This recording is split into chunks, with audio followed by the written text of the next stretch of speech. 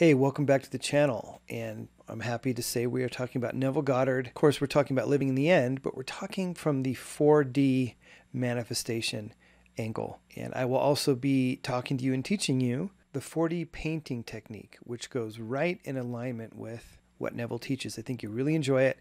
It's a useful tool, and I will tell you a story about how I overused it, or kind of used it in a way where the be careful what you wish for rule of the universe took effect. So I'll explain that story so that you can avoid having that happen to you.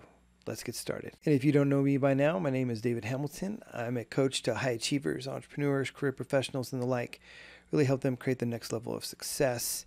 I also go by Coach David, and I absolutely use imagination with clients and help them use imagination and bring in Neville Joseph Murphy, the best of the best in terms of manifestation, to assist, because my clients need that help. Being big action takers, they need imagination help a lot of the times too, so they can get more in that flow, create and or manifest, although they don't always call it that, but that's what it is, from that flow. And I want to jump into a Neville quote here, but first I just want to make sure that we're all on the same page of what 4D means versus 3D. Most of you know, but I just want to make sure in case you don't, you're coming across this video, what that means. Well, 3D, of course, is our physical reality, right? The physical, solid matter reality that we see. And it's even, things like light or water or anything that is physical, right? Anything that's physical and phenomenal, basically. 4D, of course, is that which is unseen but only seen in the mind, in the realm of thought or imagination. It is the realm where the thought starts off and has the potential to become 3D if it is carried out to the end, to the manifestation of said thought. Does that make sense? I hope so. If not, leave a comment and I'll help you clear it up, but it should be straightforward there. And so a perfect Neville quote to start us off is from The Power of Awareness. I really love this book. And it goes like this: "The great secret is a controlled imagination and a well-sustained attention, firmly and repeatedly focused on the object to be accomplished. It cannot be emphasized too much that by creating an ideal within your mental sphere, by assuming that you are already that ideal, you identify yourself with it and thereby transform yourself into its image, thinking from the ideal instead of thinking the ideal. Every state is already there as mere possibilities, as long as we think of them, but as overpoweringly real when we think from them." So a huge difference that Neville's talking about here, right? We're not thinking of as if it's out there somewhere. We're thinking from, in here. That's how we live in the end. That's how you tie the feeling in, which is the secret to 4D manifestation. And you must continually reinforce that and feel that. And if you feel or reinforce anything different, it's going to slow down the manifestation or potentially stop it completely. So that's why Neville was so adamant about the feeling is the secret. Hold it, hold it, hold it, and don't feel anything else, or at least don't feel something contradictory to it, right? If you're going to feel it and let it go, then as long as you're present and going on through your day. But if you get into a scarcity mode or a lacking mode or thinking it's not going to happen, now you're coming from the opposite 4D reality, right? And that's going to screw with your manifestation. So just to be clear, let's outline a 5-step process here. 5 steps to 4D. How about that? Just to help solidify it in everyone's mind. And isn't it interesting how much content is made around manifestation in general? But let's just say Neville law of assumption. How much there is made, and it's saying basically the same thing over and over and over, sometimes from different angles, but a lot of times similar angles, and sometimes the exact same angle. And I was thinking about this tonight as I was on a walk, and I was doing a little manifesting and walking and thinking about this video actually. And I just thought to myself, the reason is because it is so difficult to do until you learn how to do it.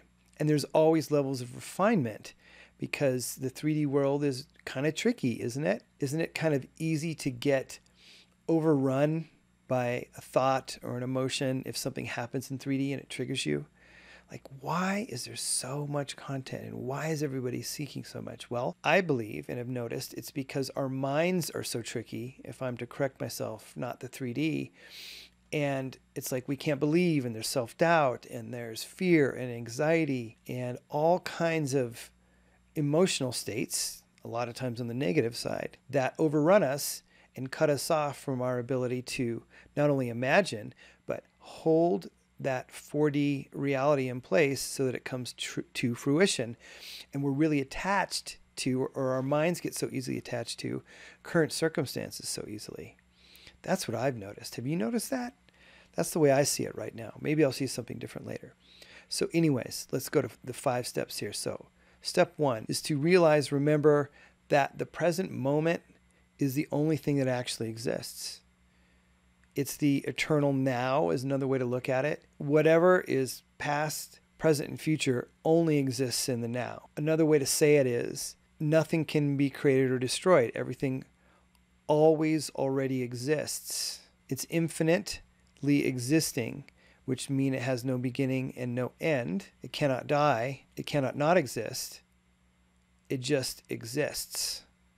And that's it. And so it is in the moment of now that we create from 4D into 3D to bring it into 3D. And then, of course, everything in 3D comes and goes. It just takes longer than in 4D, where in an instant we could have a thought and then we could poof, vanish, or it will vanish on its own. If we lose focus and go, ooh, doom scroll. I'm going to go doom scroll now. My favorite new term, doom scroll. Or whatever scroll, right? Or, oh, another Neville video. Got to watch that, right? So step 1 is know that the now is the only thing that actually exists. Step 2, decide and choose what you desire, right? And really feel into that desire. Meaning, when I work with clients, I always talk about if we really want something, we don't have to think about it. We don't have to figure it out. We just know that we want it. Maybe we can add some details to it and talk a bit more about it, but the core fundamental desire is just there. We don't even have to try, right? It's like when you're attracted to somebody or in love with somebody, you don't have to explain why. Anything that you explain why is after the fact. It's just rationalization after the fact. You don't need to. You just know. And so, of course, with step 2, deciding on that desire, meaning you're actively going to hold it, choose to hold it in 4D in imagination, is to really go for it. Go all out, right?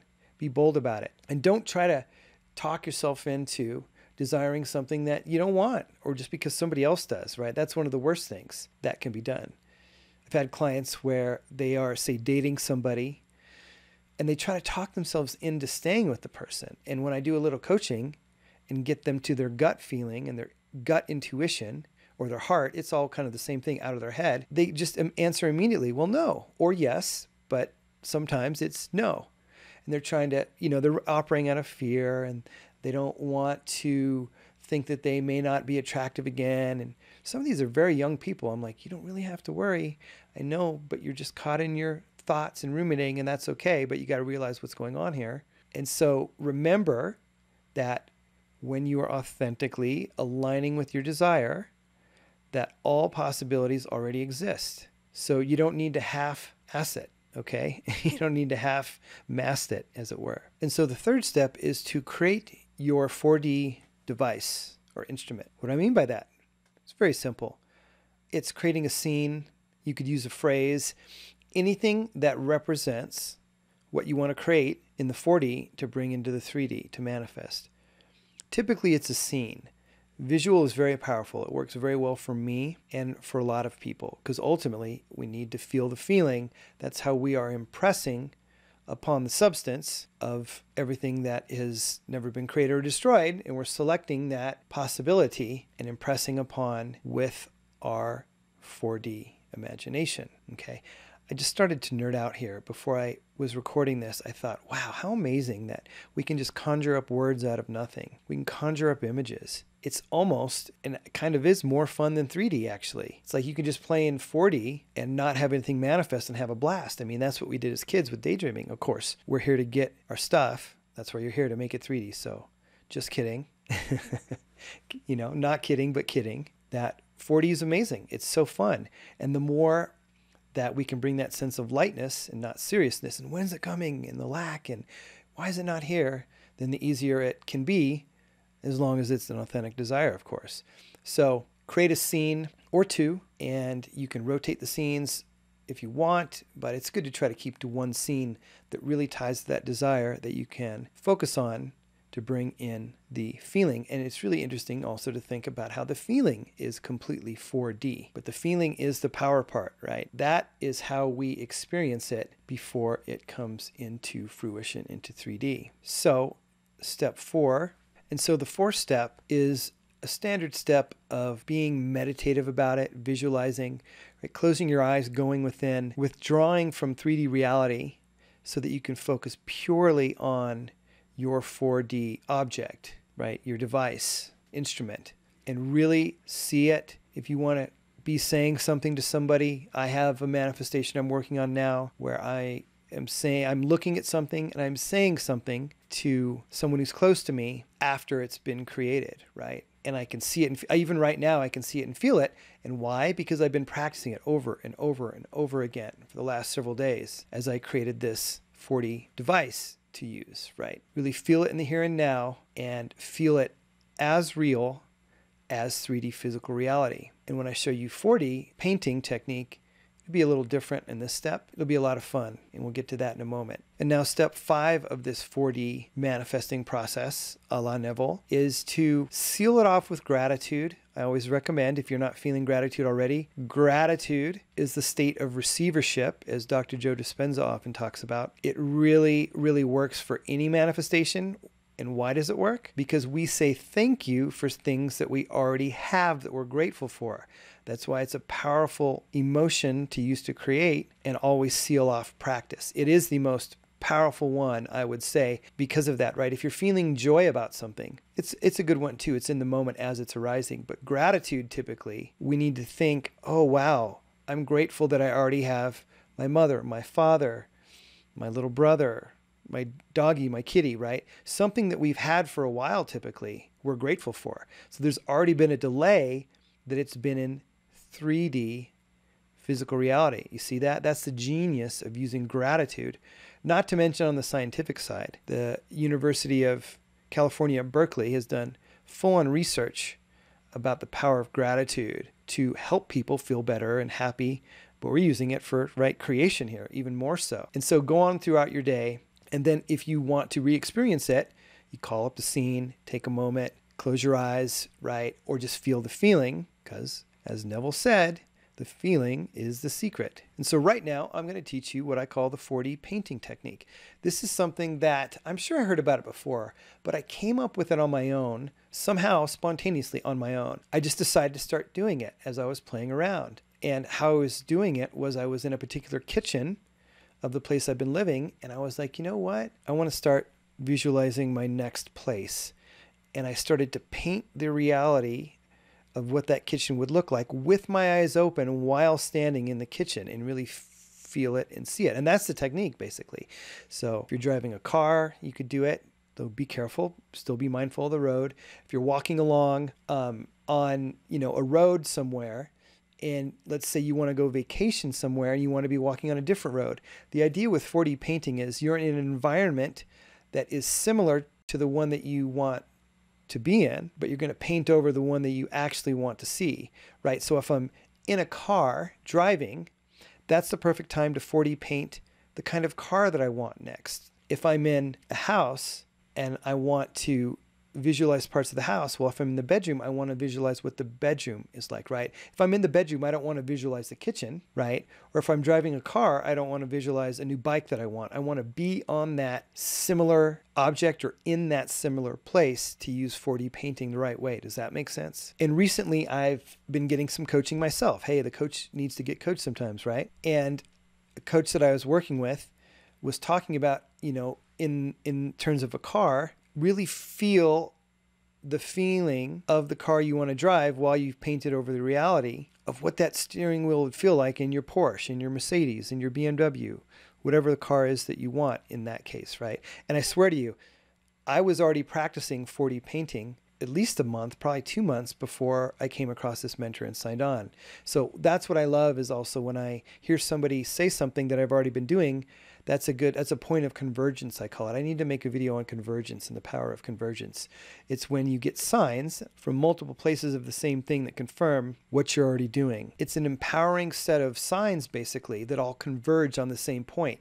That's why I call it a convergence. And I called it convergence well before I was into manifesting as much as I am now, right? I really just noticed it. It's observational. We all notice these things. I'm not really teaching you anything new, or maybe you've just forgotten or haven't seen it for the first time, but it's already there, all these patterns, right? And so hopefully that makes sense on 4D painting technique. Now, I'm going to tell you a little story, a word of caution, right? A word of caution. So I'm working on some manifestations, and I'm an action taker. I believe in action taking.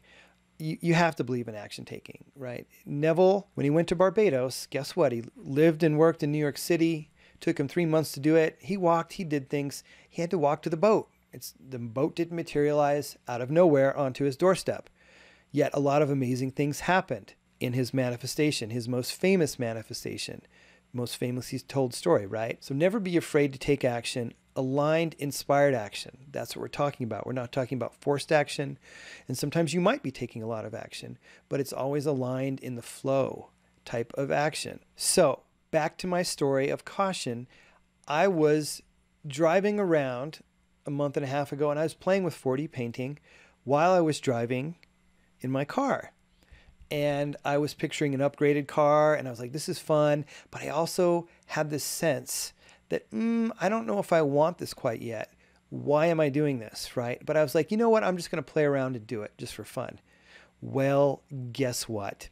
Sunday night, mid-January, I'm going to the grocery store. It's at night. I like to go at night because there's less people. I really enjoy it. It's like a little adventure. There's some people, and I can get what I want, get in and get out. So I'm stopped at this traffic stop, and it's kind of backed up because there's some weird construction. And I look down for 5-10 seconds, and all of a sudden, wham! I get rear-ended. A guy's going 40, maybe 50 miles an hour, pretty fast, and my car gets totaled. I tap into the person in front of me. And I was in a car accident last year, 12 months ago from this car accident, and I had never been in major car accidents in my life. And now I've been in 2 in 1 year. That other car accident, I need to tell a story. It's a story of manifestation, was like a wake-up call. This one, I believe, was due to me effing around with 4D painting when I wasn't ready to get the car, and that's what happened. I'm pretty sure that's what happened because I was sitting there doing nothing. What are the odds? Maybe they're pretty good, but I don't know. But I know for sure I was playing with this 4D painting, and I know I'm becoming a better and better manifester. So make sure, my friends, that you really want it now. I do want this car eventually, but I didn't really want it now. And I was messing around. And so I got messed around with. Isn't that crazy? So, and you know, always throwing a little highest and best good in there type of vibe. I do that now too after this lesson. I wasn't hurt. Nobody was hurt. The car is gone. It's a real pain in the butt. I knew I wasn't hurt immediately because the car accident I had over a year ago I was fine. I had some pain, but it was worse overall for other reasons. I'll tell the story on that some other time. But again, use this with care, okay? Much love to you all. I hope this helps. And by the way, feel free to join my email community. Please like and subscribe. If you like this and got value out of it, hit the like to send it out to the algorithm to let people know it's good. And of course, subscribe if you want more of this. And if you are interested in coaching, there's a link below. Of course, I coach from a success base and absolutely bring in manifestation, but we also bring in psychology, whatever it takes to get people to what they want in their business, in their career, in their life. Okay? Thanks for watching, and we'll talk to you later. Bye-bye.